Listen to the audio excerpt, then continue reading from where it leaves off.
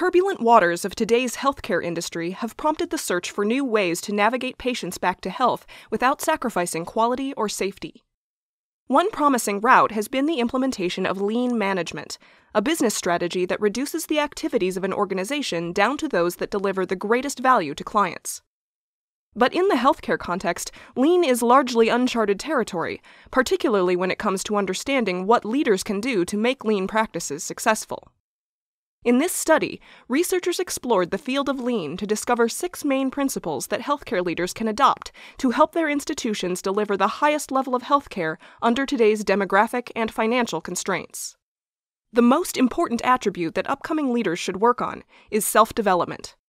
Self-development involves leaders clearly explaining to their employees what lean production is and why it should be implemented, arranging materials and training sessions to ensure that employees understand the meaning of lean, and clarifying how lean can be implemented in healthcare systems. Having planted the meaning of lean in their employees' minds, leaders should then look to cultivate this meaning by creating a culture of continuous improvement.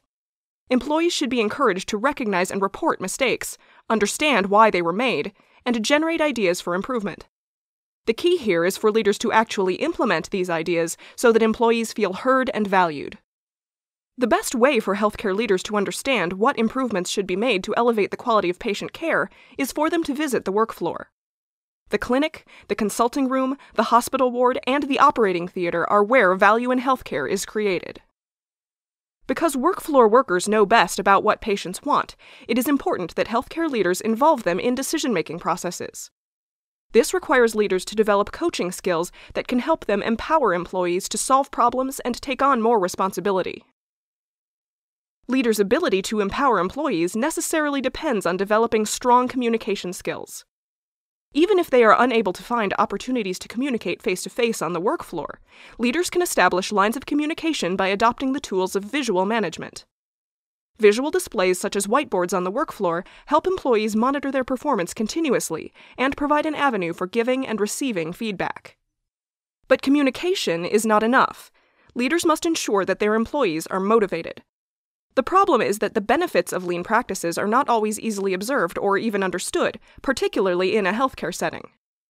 Leaders can therefore inspire employees to take up lean practices by demonstrating what a lean enterprise looks like, either by visiting a successful lean organization or by launching a pilot study in their own institution.